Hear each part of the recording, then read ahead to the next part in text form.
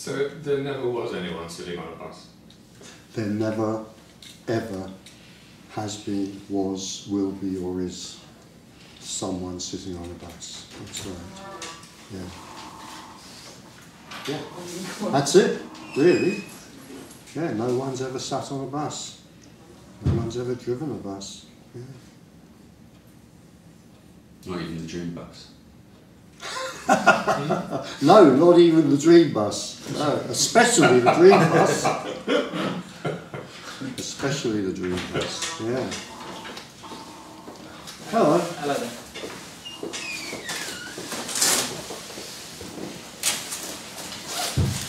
I hope you were charged double for being late. Well, usually the rule. Got a bit lost. Oh, right.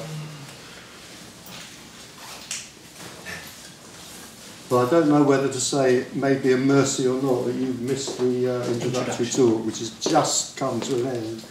An astonishingly long introductory talk. You might be getting a sense of why this is seems such an outrage to what I'm going to call, again in inverted commas, I'll put it, the normal mind, whatever that is, or the normal way of thinking. It's just outrageous. Absolutely outrageous. You want to start a fight in a pub quickly, this is a good way to start it. Are you suggesting that there's always an awareness, or whatever, of there being no one there? Because to me it seems that that's an extra. You see, somehow. No, I'm not suggesting that. No, I'm not quite sure that I know what that would mean. Well, it's just whatever's happening. Hmm? You thought I said what? That there's always an awareness? No, not always. You said, as I understood you say, that there was suddenly a realization that there's no one there and no one sitting on the bus. Yes, that's how it can happen. I'm not suggesting that's how it always happens, but that's how it can happen. Yeah. And I think if it happens that way, it tends to be more of a shock. So maybe there's more that's then more impactful on the apparent character. Yeah. That's certainly not that's always. Well, no, I would sort of I made reference to Jiddu Krishnamurti. I strongly suspect there was never any need for any kind of realisation because probably the sense of self had never formed, or never fully formed. I've met others, well, I've never met him, but I've met others who seem to me like that from what they report. Yeah.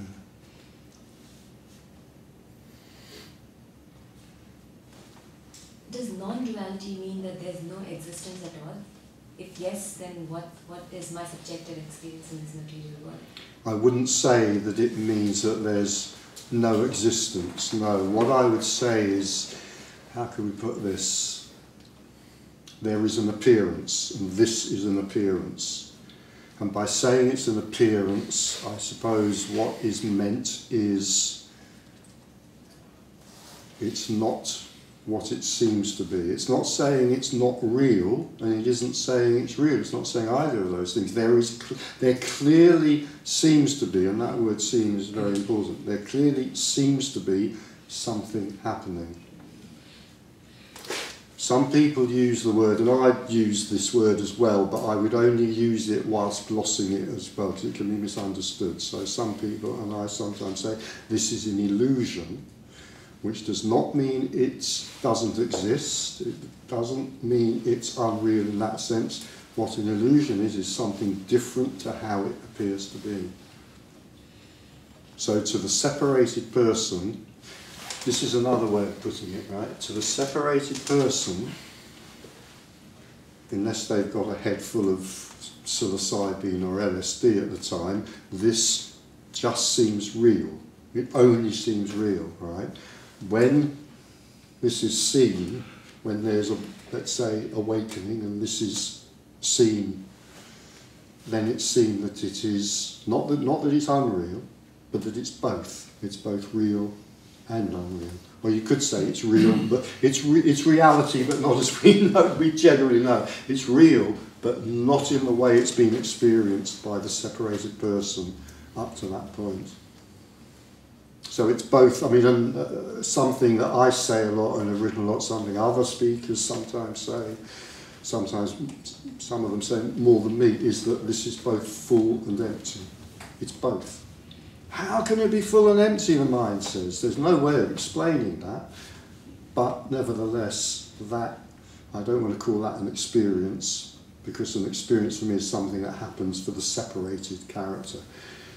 So rather than saying that's an experience, what I say is that can be seen, that may be seen. That this is empty, it's totally empty. Totally empty. It's just like, well, it's less than gossamer or mist arising out of nothing, because mist is something, but it has that kind of quality to it, we could say. It's also absolutely full. So this is the point to introduce another idea, which I always introduce at some point, and we haven't got there yet.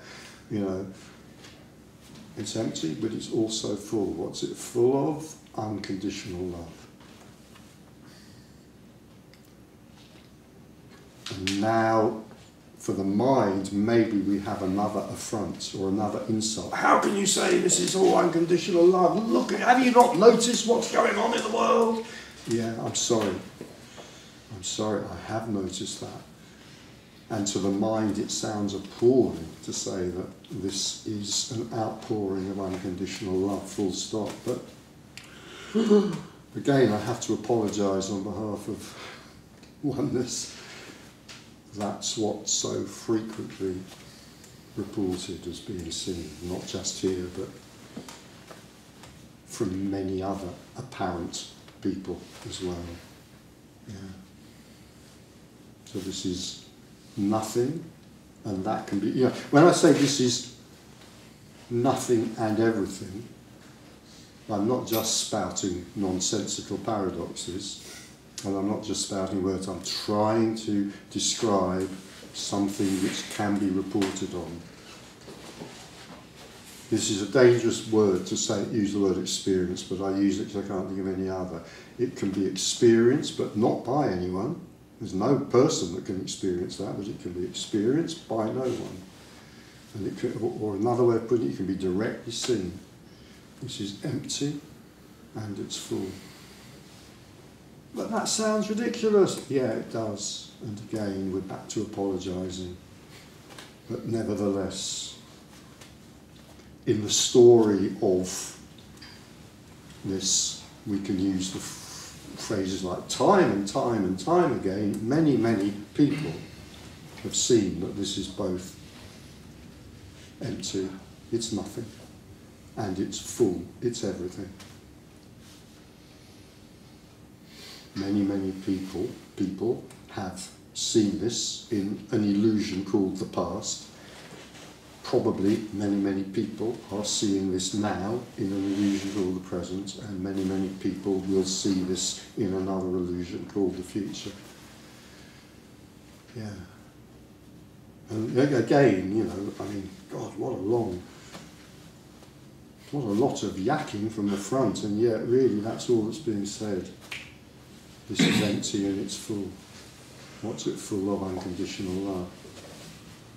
Do you not read the newspapers, Richard? Yes, I do, and I'm sorry, but it's still full of unconditional love. Yeah. Sorry, a follow-up question. That's okay with you? A follow-up question. Yeah. So if there is a believer in non-duality, for a believer in non-duality, what other worldly material goal is worth pursuing? Because if this is indeed an illusion, then my goal should simply be to break the illusion and just sit in meditation all day long. Yeah, well, let's take that bit by bit. I'll take the first bit. I don't know whether we'll get beyond that. First, I would say, you know, the phrase "a believer in non-duality" really means nothing. I mean, a believer is just a believer. Doesn't mean, you know, you cannot be a believer in non-duality because you can't know what non-duality is. I don't know what non-duality is, and I give talks on it. You know, this is something that's kind of seen, but not by the person. And then sometimes where it's seen, this great flow of words comes out or whatever. So you can't really be you could be a believer in, I don't know, I stopped there because I can't really sort of match that onto the word non-duality, but I'm sure it can be done. You know, so that would be the starting point with that. But then to take it a little bit further beyond that into what you next said, so, again, there's no recommendations here. There is simply an acknowledgement that what that thinks it is and what this, as a person, thinks it is, it's irrelevant. It's irrelevant. It has no bearing. All of that goes out of the window. This is again why this can generate very, very strong feelings, and they're not all delightful feelings in, you know, particularly perhaps for someone who's been very dedicated to a spiritual path. I mean, I spent 30 years of very dedicated spiritual seeking. When I first came across this message, it's not a message, when I first came across this communication, I just was bored by it. I wasn't remotely interested. I just went away again for about 2 or 3 years, didn't go near it again. Some people who've got a strong spiritual seeking path, they come across it, they get very angry with it. I went away for 2 or 3 years, then I came back, and then I got very angry with it. But there was something about it that, in spite of my anger, I know, I mean, it's kind of funny, but I actually also meant that seriously. I spent a lot of time in talks like this feeling very angry, and yet there's something underneath all of that that I can't explain, but heard and was fascinated even though it didn't understand. So there's absolutely no shoulds here. There's no shouldn'ts, there's no shoulds. There's just what happens. What's happening is, I don't know, here what's happening is words are happening, sound, slight feeling of discomfort in the knee.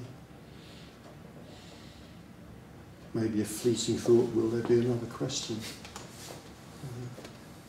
What's happening there? Eyes blink, mouth just moved into a slight smile. Arms crossed, slightly more of a smile. That's it, that's all reality is. Thought in the mind, maybe. I don't know. Probably. Usually there is, isn't there? A thought in what we think of as the mind isn't really a mind, there's just a flow of thoughts. That's something else really important. I use common parlance. Most of us use common parlance, so I talk about a thought in the mind. It's nonsense, there's no mind. The mind is, the thought flow is the mind, there isn't anything else. It's just the thought flow. When I say the thought flow, I include in that whatever's in awareness. Feelings, sounds, sensations. Things, the senses we have from the material world are ultimately setting you up for an illusion anyway, because you look at someone else and think, oh, they're this, they're that, or that's not. You're interpreting them as an individual, and you're interpreting everything as an individual. Yeah. Because the senses you're given, for example, if no one could see, then there'd be more of an energetic feel. And then if you couldn't feel, or you had no kinesthetic touch, or you know, and you hear people that are born with those senses, you know, they'll be in a dream world, so they'll experience what you're saying. I just think the senses we're given from the material world give you such a pull to this world, and then it does resonate that it is an illusion, completely, and there are feelings that, well, yeah, totally get it, and I get it. It's not I get it. It's experienced now as I feel it's felt, but then you get so easily pulled back into the material world, and you can also say that's part of it as well. That's because all there is oneness. Oneness is also the illusion. Oneness is not the illusion. Oneness is because we have this long list of what is oneness and what is illusion and temper. That's not oneness. Oh, actually it is, because oneness is everything. So I just think that it is such a bizarre illusion, because we look in a mirror, we look in a mirror and we see an individual, and the whole environment that we live in is set up for an individual. And it does resonate, but then you go out of this building into advertising and noise and just madness, but also part of the realisation is I guess is that is all part of it as well, and it couldn't exist any other way. And what's the last thing you said there? And it couldn't be any other way. Yeah, 'Cause nothing it can wouldn't ever then be any free. different to what it It is. wouldn't be free. Yeah, I mean, the only reason I'm going slightly there is because now we've leapt into the future. It wouldn't be free, but yeah, everything is exactly what it is. Yeah. Yeah, it sounds like an astonishing, I mean, the way I've just put it then, it sounds like an astonishingly banal thing to say. Maybe it is, but I think it's also very deep as well. Yeah. Yeah, nothing can be any other way than what it is.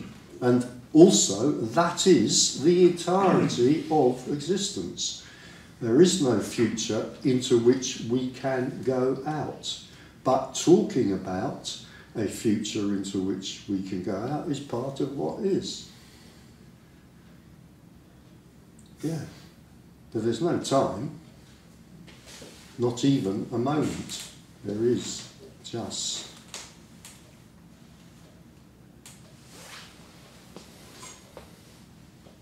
Yeah.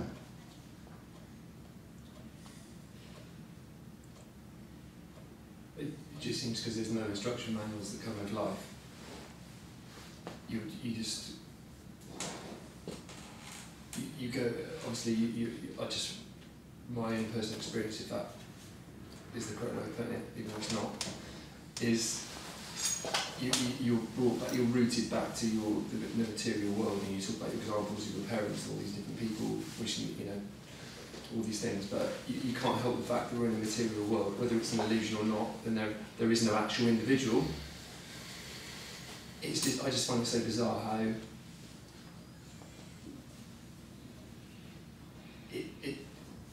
the senses we're given just make us feel so individual when it's not the case. Yeah. Again, And the language, like with Tony as well. I said to him before, it resonated. The message with Tony and yourself just completely resonates. The language, because it's contradictory in a way, and it can't really be explained. It makes people, or it makes the apparent individual think that they can't actually ever reach this, when actually it's already there. yes. It's already there. But then you get pulled back into being an individual again, saying, "Oh, I don't quite get it," but actually it's all part of it. But it still feels like it's not it, because that's also, I suppose, part of it. Yeah. And it sounds totally ridiculous, I know. But everything is unhelpful. But the part that I resonate with is that everything around you is set up to make you think it's not the case. What's not the case? That there's no individual. Yes. There's no separate self. Absolutely. Oh, totally. We live in a story which is totally addicted And to the everyone individual. knows, when you spend time with like a small child or an animal, you look at it and think, well, wow, there's no individual there. I totally get it. Of course, there's no time, you don't worry about it. And then, bang, back into stress, and I've got to do that time and all that. So, yeah. It's a complete mystery why, for some of us apparent people, a fascination with this arises. There's a total mystery here. Like I say, when I first came across this, my only real reaction to it was boredom and lack of interest. And then 2 or 3 years later, I came back and there was a fascination. Not only can I not explain it, it would just be idiotic to even try. It's just, again, what's happening. You can make a story out of it, and if you go and look at the spiritual paths, you will find quite a collection of stories that will explain that. But they're just stories. They can't be known, they're unknowable.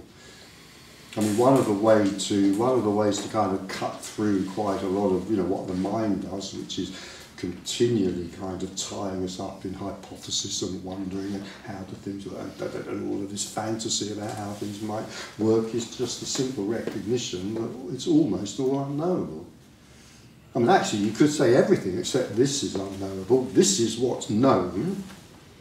Now, this is what's actually known, and almost everything else is unknowable. I mean, everything else is at least unknown, but a lot of it is unknowable. But the mind kind of tangles us up. You see the way language works. There is no us, but nevertheless, let's go on using this diabolically dualistic language. The mind tangles us up with the promise that things can become known, and they can't. Certain things cannot become known, they are unknowable. Sorry, to the mind are unknowable, you say. I'm not following you here. If this is all there is, what else is there that is unknowable? For the mind, Well, it seems hell of a lot. like it is relating to the mind. yeah, that's related to the mind. Oh, of course. Thank No, you. without the mind, nothing is either known or unknown, or unknowable. Yeah. That's- Without the mind that, again, doesn't exist. So the thought stream comes up with, oh, there's something which is unknown, which perhaps I can get to know if I go and sit for long enough in the Himalayas at the feet of this very famous guru. Or whatever, or abnegate myself and perform sacrifice to, I don't know.